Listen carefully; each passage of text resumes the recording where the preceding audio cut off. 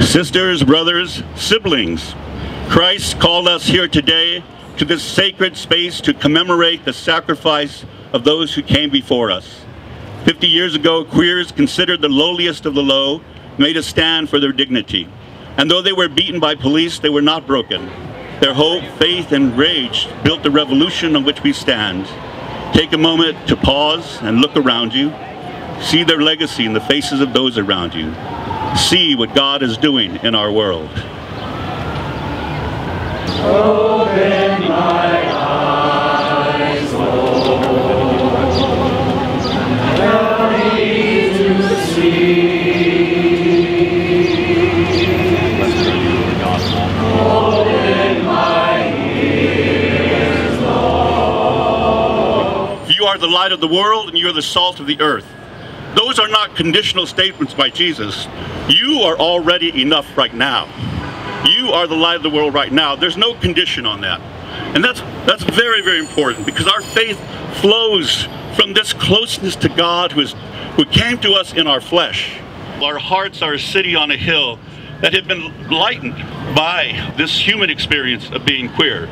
So this is the first thing that I think is very important about this World Pride celebration, is that it is a celebration that calls us to more. And I think in a particular Catholic way, where pride seeks human rights, that is a fundamental, central part of Catholic Church teaching.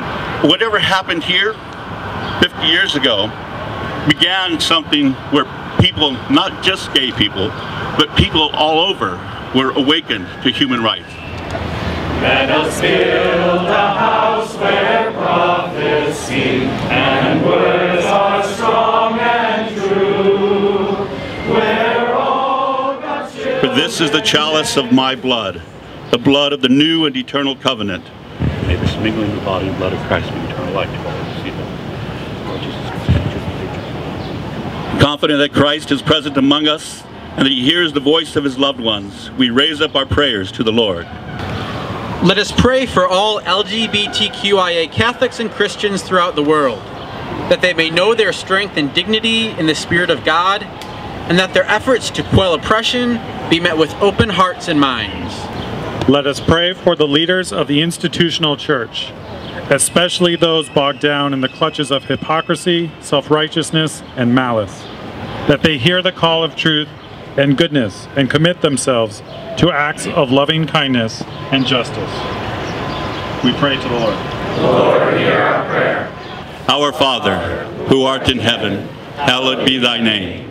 Thy kingdom come, thy will be done, on earth as it is in heaven. Give us this day our daily